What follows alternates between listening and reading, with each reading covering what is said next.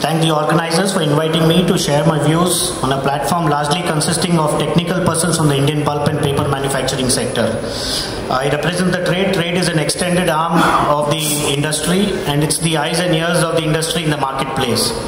The Federation of Paper Traders of Association is an apex body of paper traders in the country with 36 member associations from all over the country and represent the interest of more than 10,000 traders for over 7 decades now.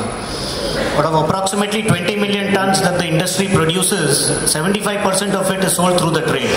It's a very large percentage compared to some of the markets overseas, and the reason for this is the fragmented nature of the consuming community of the paper and paperboard. The trade acts as a link between the manufacturer and end customer and provides a wide range of services like business development, stocking, financing, logistics, etc.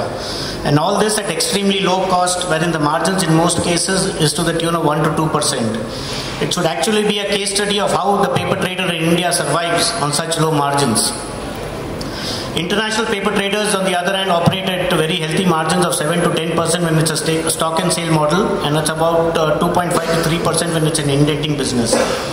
Before I come to the challenges and opportunities, I would like to highlight that the rules of the game in the paper industry are clearly changing. We are no longer going to be in the traditional 3 to 5 year cycles. The cycle will become much shorter, and we may well see an up cycle and down cycle in the same year. And this could be well be the new normal for the paper industry in India. The single biggest challenge that the trade faces is of low margins. As I explained earlier, that the margins in India for the trader is very, very low. The second biggest challenge that the trade faces today is the increase in the working capital. There have been a huge price increase to the tune of 30 to 70% depending on the product, and this has really put enormous amount of pressure on the paper trader, where the working capital has gone up immensely, and also because of the successive price increases, the inventory build-up at the trade level and at the consumer level has also increased.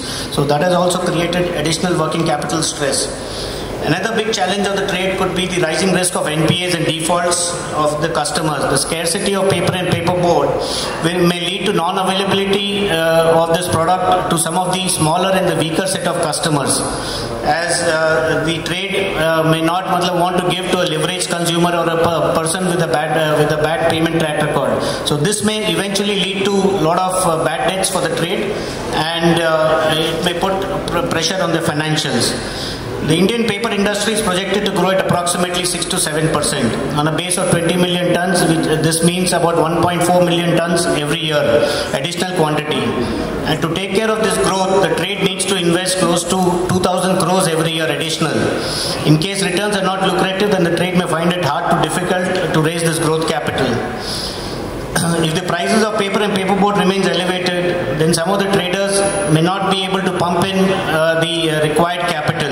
So this may see a wave of consolidation amongst the traders too.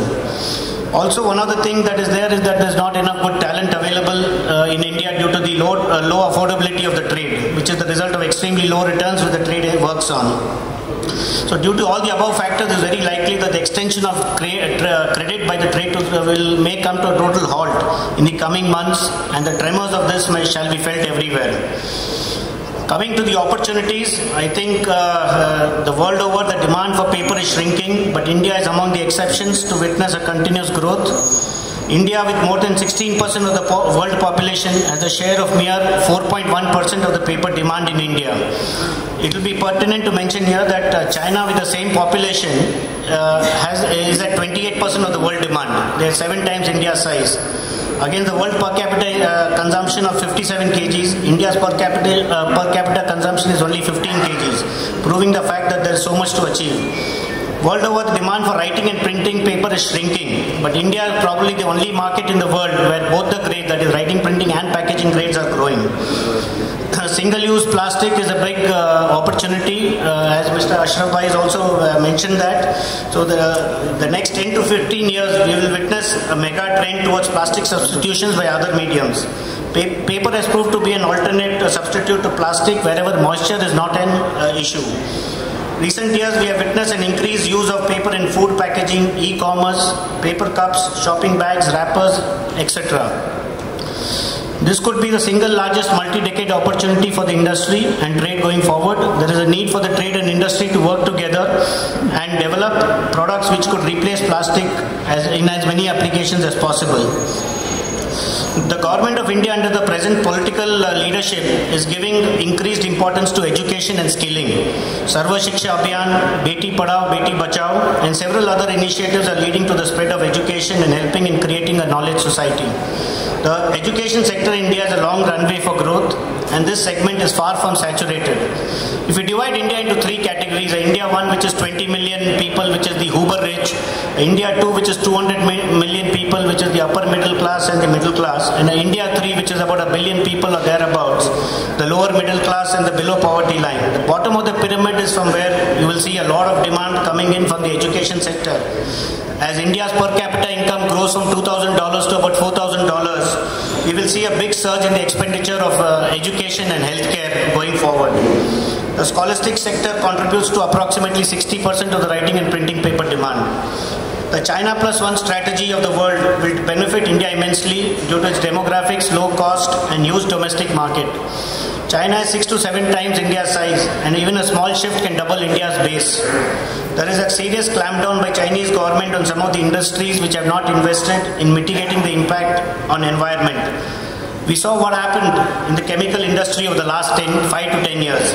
Chemical industry in India grew exponentially during that period. Similar opportunities are staring at the Indian paper industry. With a clear focus on manufacturing by the Indian government, there is going to be an explosion in the demand for paper and paperboard. The manufacturing sector contributes only around 15 to 20% of GDP. It is actually 40% in China. The government has realized that if they have to create employment, they will have to aggressively grow the manufacturing sector, and to incentivize this, they had come up with a slew of measures like the PLI schemes, lower tax rates from September 2019 that they had introduced, simplification of labor laws, and introduction of the tariff and non-tariff barriers on imports.